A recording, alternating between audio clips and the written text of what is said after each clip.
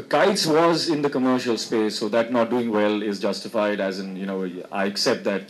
But for a film like Guzarish, it's not really fair right now to judge, because for a film like this, actually the entire spectrum of markets is still open around the globe.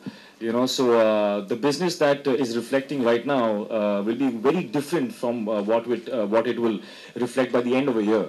If everything was about profit and loss, then some of the most beautiful things in the world would not have existed. Sometimes money has to, yeah, see, and they agree. Sometimes money has to bow down to art. Art sometimes is something that needs to exist just because it adds to life. There is no price you can really.